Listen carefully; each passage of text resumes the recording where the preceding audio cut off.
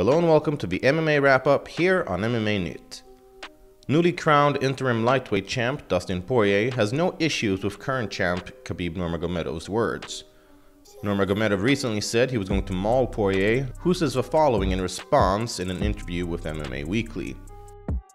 "I'm going to try and stop his body from working," said Poirier. "That means nothing saying I'm going to maul him. You're supposed to. I expect the same from him when I say I'm going to hurt him. I expect the same that he's going to try and hurt me and take me out. That's what fighting is. We're not here to play tennis." Poirier and Nurmagomedov are scheduled to meet at a yet-to-be-decided date and venue, most likely in September. Undefeated bantamweight Sean O'Malley is back for his third UFC bout.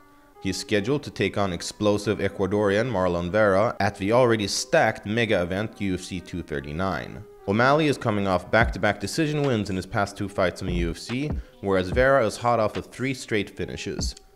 UFC 239 takes place in Las Vegas, July 6th. After over 2 years of inactivity, Nate Diaz has finally been removed from the UFC rankings.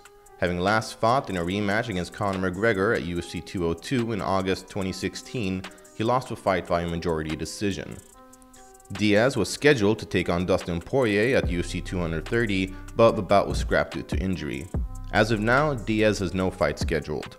And finally, two-time title challenger and submission specialist Demian Maia is back.